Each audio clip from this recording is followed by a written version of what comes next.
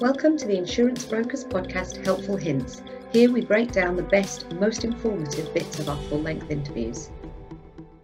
There was mention in the press this week of one MGA group looking at acquiring a large organisation. So there's a lot more acceptance about how MGAs are moving forward. I think it's fair to say that when we started, when I started in the MGA world 20 years ago, MGAs were certainly perceived as the poor relation in the insurance setup. That's changed a significant amount.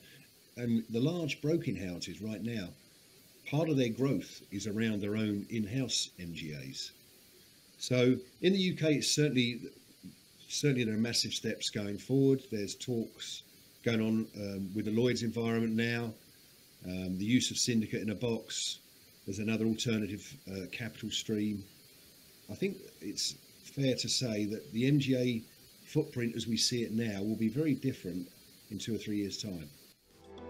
Thank you for listening to today's episode. If you have enjoyed what you have heard, have any questions or feedback, please leave us a review and we will be sure to get back to you. If you would like further information on how Boston Tullis Group can support your business, or if you would like to join us on an episode, please do not hesitate to contact us.